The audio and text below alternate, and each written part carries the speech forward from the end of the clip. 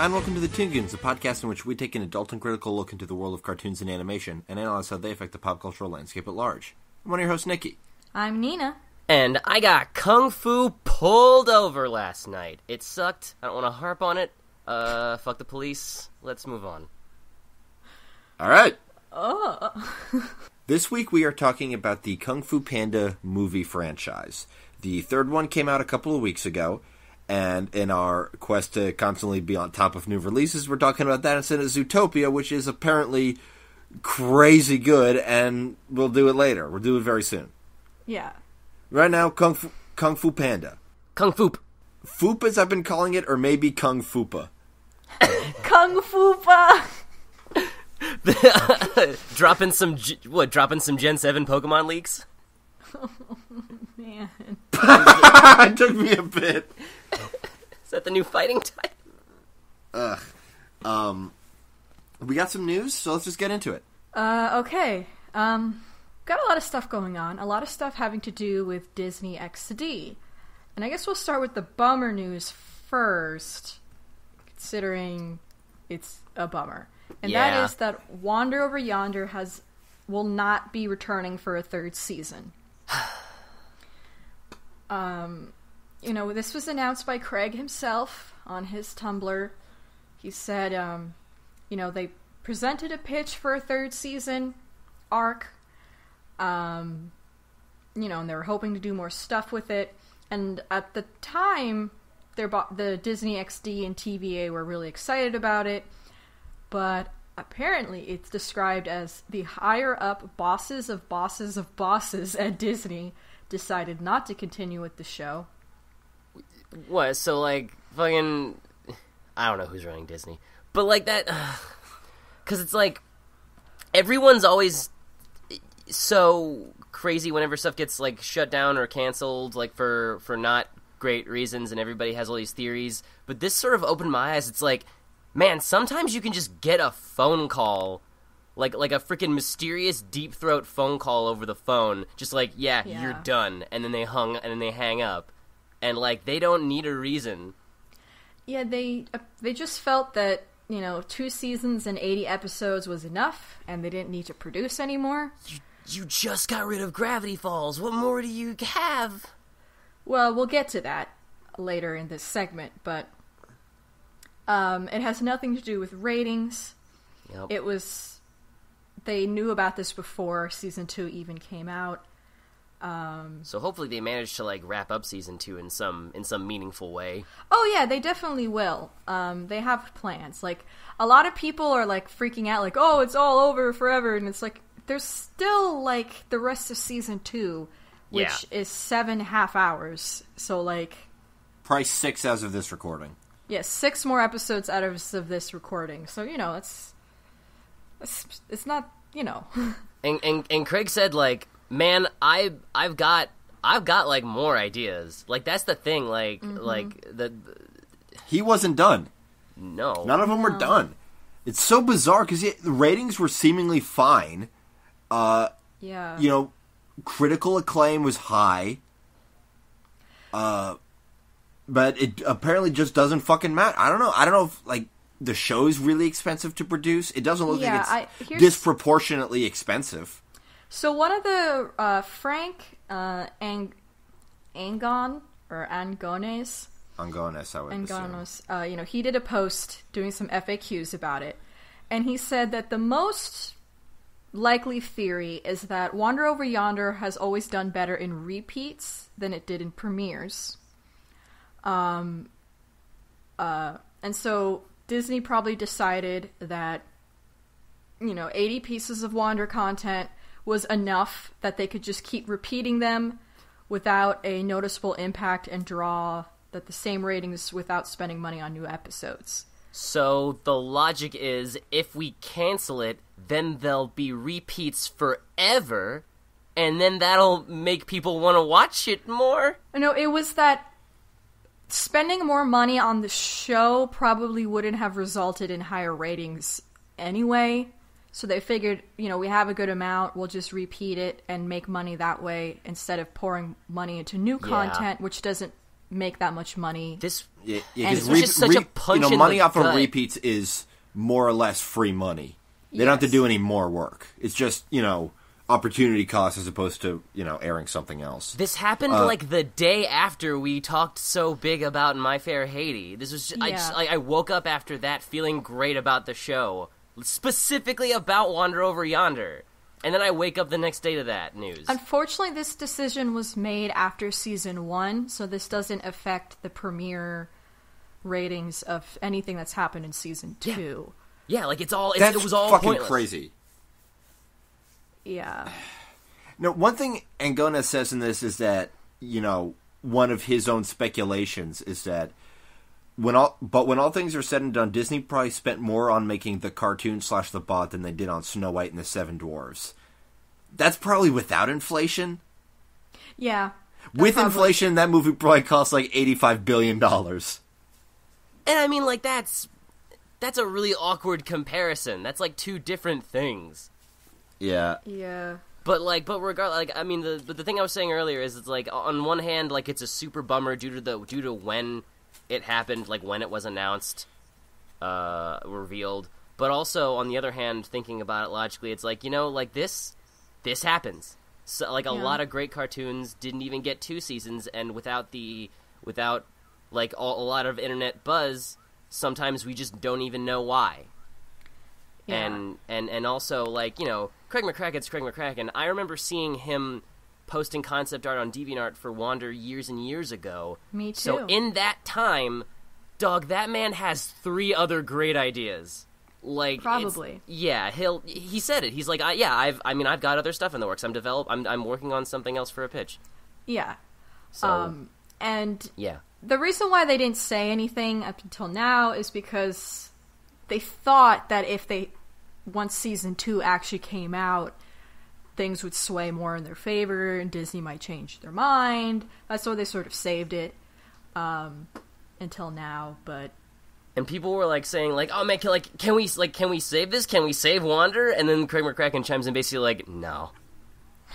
The thing he said basically was, it's like, on the slim chance that Wander does continue, like, it's already over for, like, I'm not gonna be involved in it. Like, it all happened so long ago. Like, we're just now learning about this thing that already fucking happened. yeah, exactly. But they still have ideas and they're holding on to them just in case years down the line, now that rebooting is a thing, it might be a thing again 10 years later, so whatever. They'll hold on to it. Yeah, it's not been a great year for McCracken, because, like, I mean, obviously the show has been phenomenal. He's been making finally releasing incredible art. But, his great show got canceled for no real reason. And, his first show is going on completely without him, which, regardless of whether or not the PPG reboot is good or not, or whether or not he likes it or not, that's gotta suck. That something you spent so much of your life on is now continuing completely without something that was yours. So yeah, that's unfortunately what's happening to Wander. But, we still have an epic finale coming up. It's 6 more episodes with a 22-minute finale. That's, instead of it being 2 parts, it's one full, big, Television's giant rough. conclusion. Yeah, they were always planning on wrapping up the Dominator stuff this season, right? I don't know. Okay. We Well, will never know. I think I may have read that a while ago. Perhaps. Anyway. I mean, they have to, because they're ending. They got it now. But, like, my biggest thing before we move on is just, like, the thing that really struck me the biggest was because, like, I sort of took it, like, kind of on a personal level, because I just sort of put myself in these shoes, because it's like, I want to do this, and so I just sort of, like, this is television. This is the industry. I'm sure we're all taking this, at least outwardly, probably worse than Craig, because if I were him, working in the industry as long as I have, it's like, this. He's been phenomenally lucky up until now. His other 2 shows got 6 seasons. That's really, really amazing. Yeah. Especially when they were released in the children's cartoon market. Mm-hmm. That's really impressive. and like I'm sure he's still counting his blessings every day. And it's like it could happen to me, it could happen to you, anybody trying to work in television. You can wake up one morning and get a phone call like, "Hey, you're done," and you got to be able to keep going after that. Yep. So since that is happening, Disney XD is still going to be a thriving network. Gravity Falls is finished. Wander is going to be finished soon. Star is coming back, which is very exciting. Yes. And we have some new programs coming. So the first and probably the most talked about one is the new DuckTales reboot series. That is really exciting. Yeah, it looks great. I love the art. It's wonderful. It looks like it came out of the comics. Yeah. Which is wonderful. It looks like a combination of like the regular aesthetic and also modernization, but in a way that's very distinct from the Disney Mickey Mouse shorts, which is great that they're, distinguishing themselves. Yeah. Let's see here. It's going to come out on the 2017.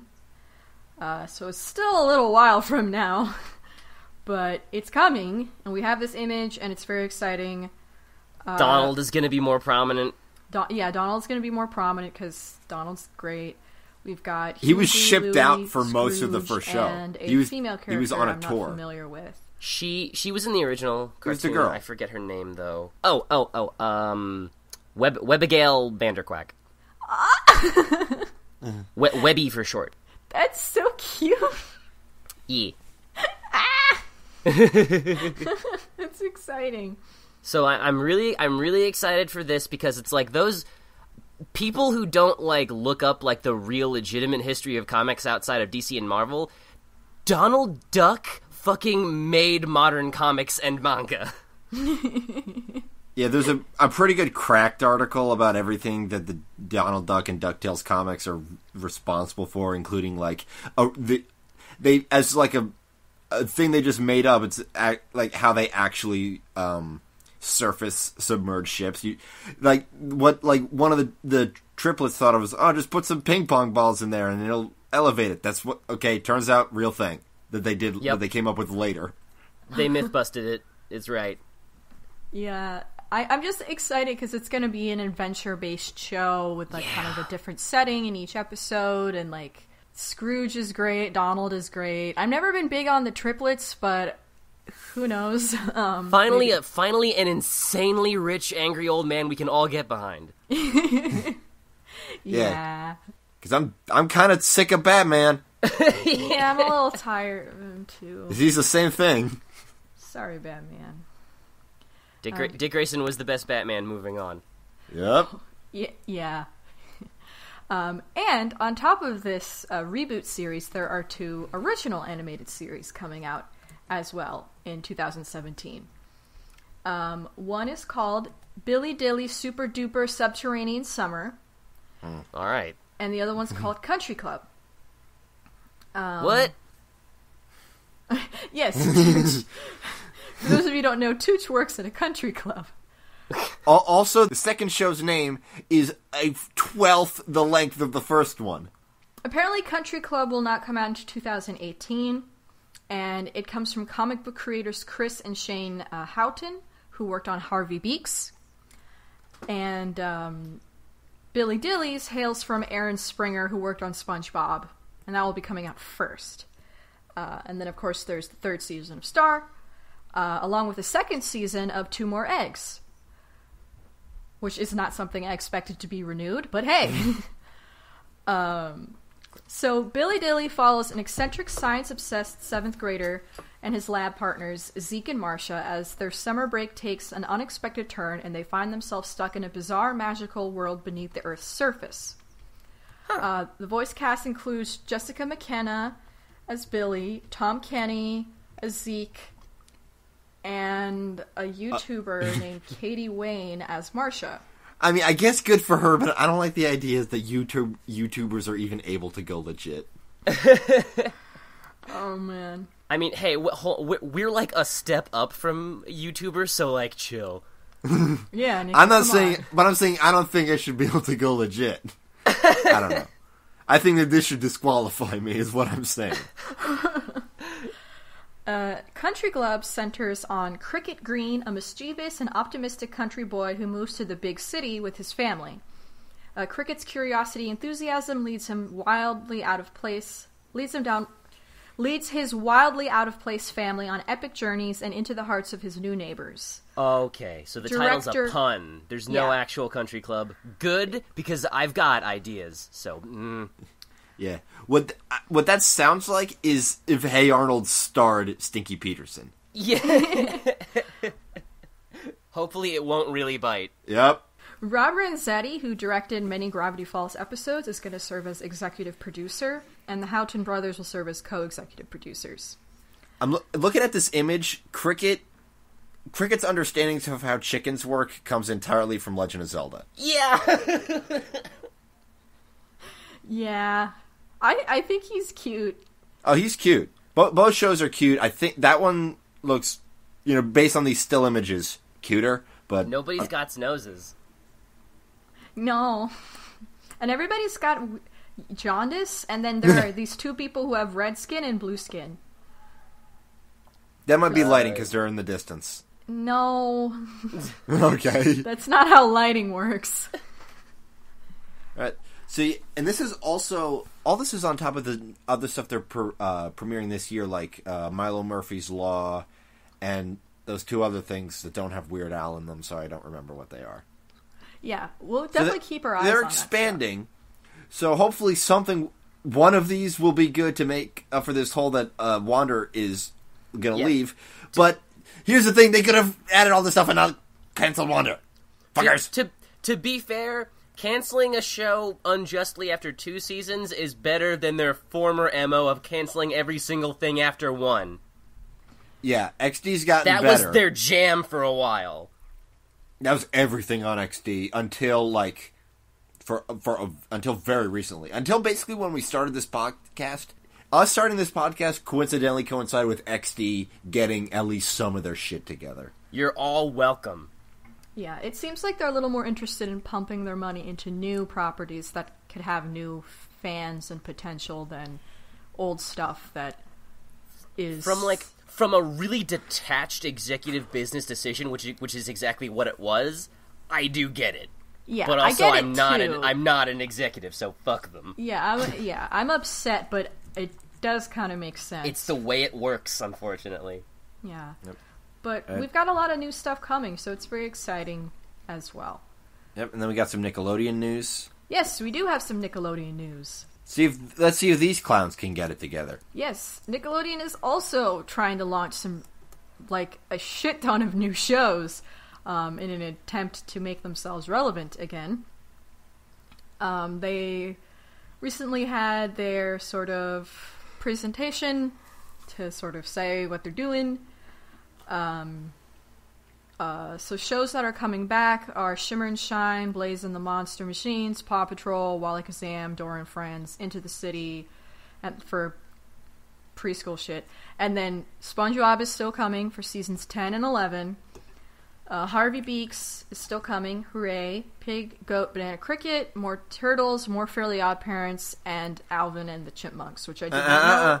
Alvin and the Chipmunks is how it's spelled.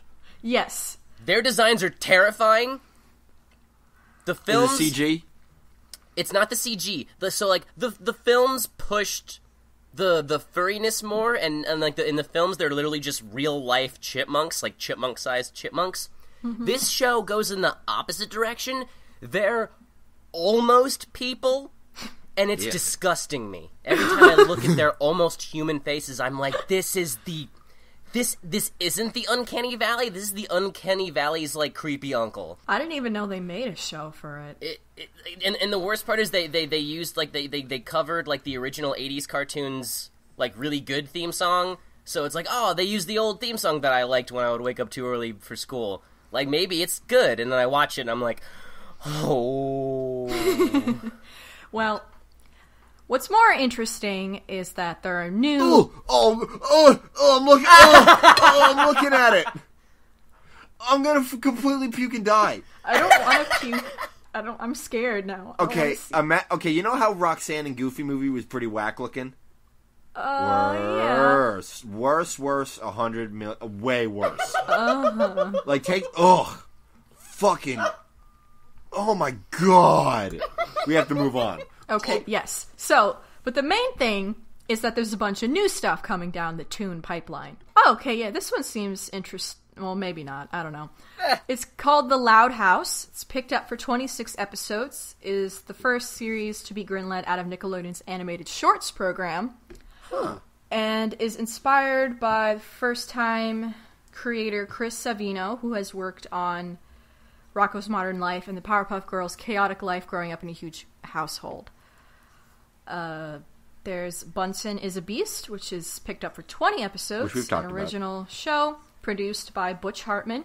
What's advantageous about the Loud House being picked up, whether or not that's good, that means that there's hope for more shorts from that shorts program being picked up, because some of them are really, really good. You know, Summertime Memories, Buck and Lou, Magic Children Doing Things. Some extremely good stuff in there that has a lot of potential. Badly Drawn Animals.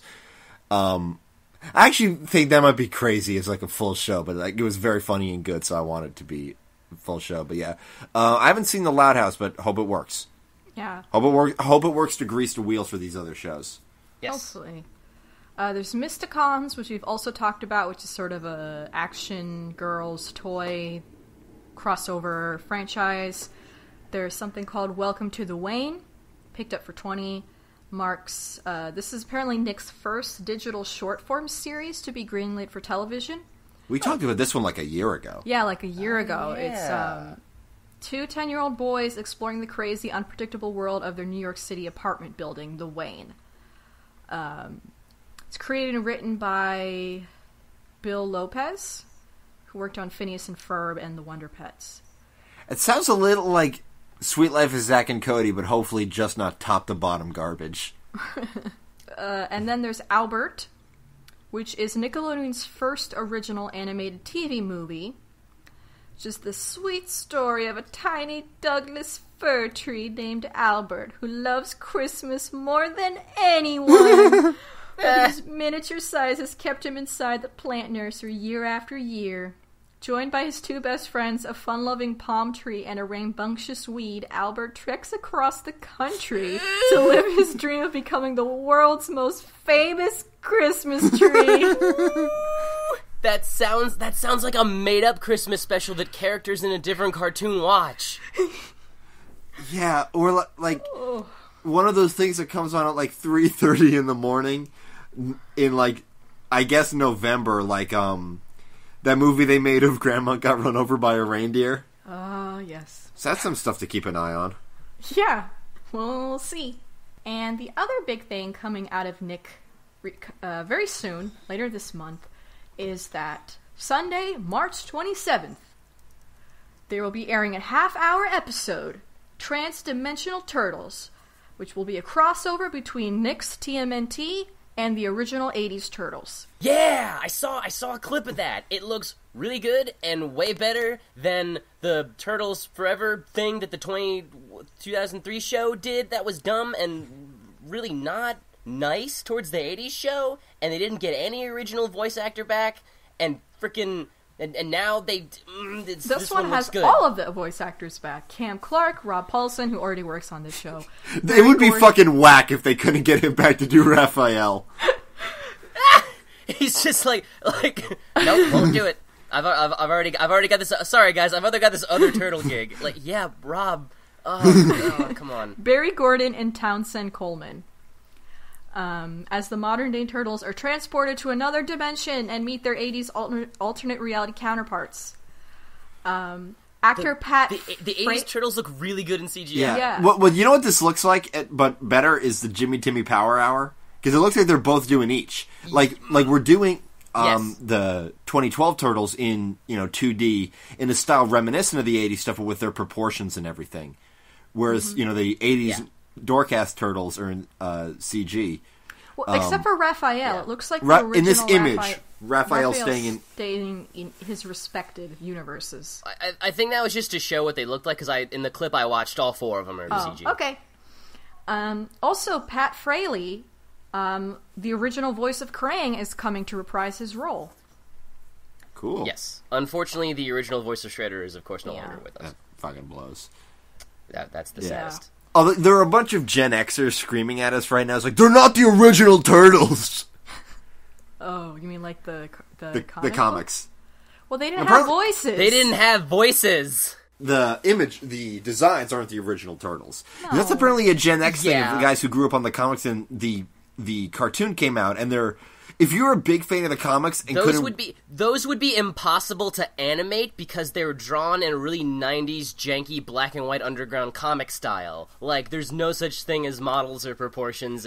It wouldn't even look good. Yeah, but even, like, tonally, it's a huge departure from the comics, which Yeah. we've, like, in our Turtles episode, we, praised the creators for, like, being able to adapt it to different needs. But if you were a huge fan of the comics and that Yeah. cartoon came out, you're like, what the fuck is this shit? Well, Because they're it's like- nothing, Absolutely. they're very, very, very different. Apparently, like, the post, like, the article for this crossover was like, and also other Turtles, in, like, a wink nudge kind of way, so I don't know what they're gonna do. Maybe the 2003 ones will be upends? Yeah, Yeah, it this- says here. What if they fucking dig the old puppets out of a landfill? Oh my god. Oh god, Yes! no! Just with those big human teeth, Yes, that would be dope. just chomping. But for like 8 seconds, and like all the other turtles just start puking. So it says here that all 8 turtles must join forces to battle the 80s Krang and Krang Subprime.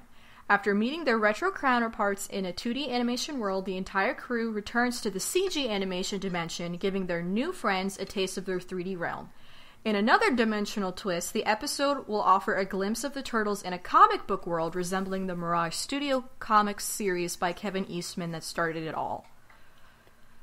So this sounds like a dream come true Yeah, this sounds for a really Turtles cool. fan. Because it's like, I think this is basically them apologizing for Fox kids that made Turtles Forever. Like, because this is almost the exact same concept, but like it's gonna be good. I'm really behind on Turtles, unfortunately, but I'm gonna have to watch this. Hopefully, I don't need to know what's going on in space, because apparently they're in space right now. Yeah, they're in space right now. The clip that I watched, they're gonna come up with some convoluted plot reason to get them back, because like the clip opens with Leo going like, I can't believe we're back on Earth in the past. I love this show. They weren't. They clearly they probably wanted to produce this at some other point in time, but this is when they get a chance to do it, so they gotta wedge it in there. Yeah. Okay, but this is very exciting. I'm very excited. It's gonna be so cool. All right, let's get that's our news. Let's get into these movies. What's ha?